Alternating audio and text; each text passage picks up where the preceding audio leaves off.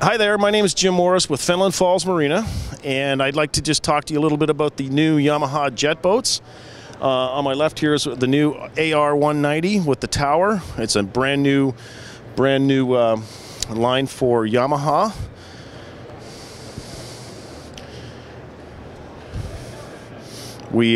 Beautiful little boat, single engine, 180 horsepower. Pretty self-contained, very low maintenance on these things. They're virtually maintenance free. The only thing that's recommended is an oil change with synthetic oil. It has the no wake feature, which is an RPM based type cruise control. Beautiful little stereo system.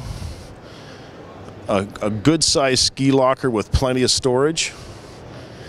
Easy access to your engine compartment, easy access to change your oil and filter. The real unique feature with the Yamaha boats are the ability, when and if you do happen to suck up a few weeds, you can go to the back of the boat, lift this hatch, reach in, and you can actually reach right into the impeller area and pull the weeds out. Otherwise, you're going to have to pull the boat out on a trailer or turn around and go for a swim. I'd like to talk to you maybe a little bit about the other new boats that we have available. We have a new line of 21-foot boats, the 212X, the 212 SS, and the only difference really is the X has the tower with the speaker package, and the SS is just a normal jet boat without those. All have twin engines. Very powerful, just under 400 horsepower. They all have that feature where you can pull in and grab the weeds if you get stuck. They also have one thing new to Yamaha is they have what they call a low speed enhancement feature, where it actually points the jet toward downwards more than straight out the back, and giving you a little more control, quite a bit more control. They're very fuel efficient, these boats, unlike a lot of other boats in their class, and they're just a good all-around fun boat. Very well built. They're built down in Georgia, and they're just a lot of fun. Hi there. Okay, now I'd like to have you take a peek at our top of the line, the Rolls Royce of the fleet. It's a 242 Limited S Yamaha with a high output engine. You're putting out about 400 horsepower, and you're looking at about a 60-mile-an-hour boat. Satellite radio, fully loaded, little head on it. Ample space for about 12 people comfortably. I'm not the littlest guy around, in that you can fit 12 guys my size on there and still have plenty of room.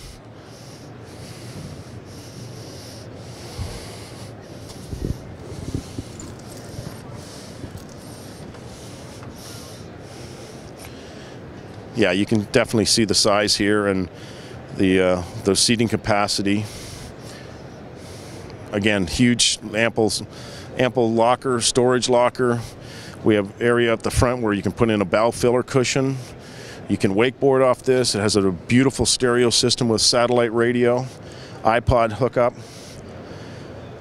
Your passenger side area will pull out into a bench type seating. You have a nice little dinette table that can be moved around within the boat.